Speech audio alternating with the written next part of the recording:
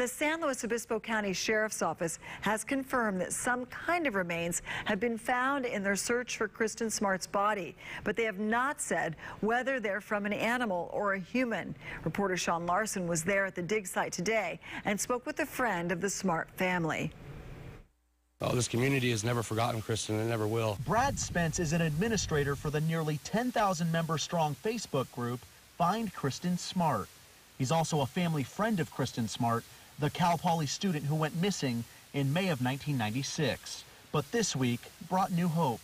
This is probably the biggest thing that's happened since a long time, but many things have happened, and each time our hope fades and the Smart's family's hope fades. On Tuesday, investigators with the San Luis Obispo County Sheriff's Office and the FBI began excavating 3 areas of interest near the Cal Poly campus's iconic Hilltop P.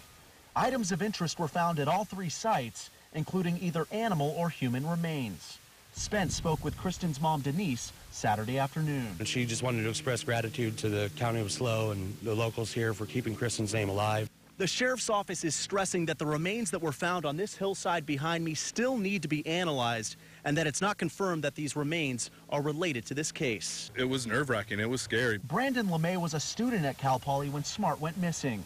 He remembers what it was like on that campus vividly. I remember the feeling of, man, just the unknown. LeMay says the community has kept Smart's spirit alive. You see flyers and posters and billboards all throughout the community, and you have for decades now. LeMay had mutual friends with Smart. Whether it is her, whether it's not, whether this investigation turns out to be fruitful, I just hope that the family gets some closure. We're really grateful for Ian Parkinson and the SLO sheriff and the FBI for coming in and taking action for Kristin. Reporting in San Luis Obispo, I'm Sean Larson. A missing boy was found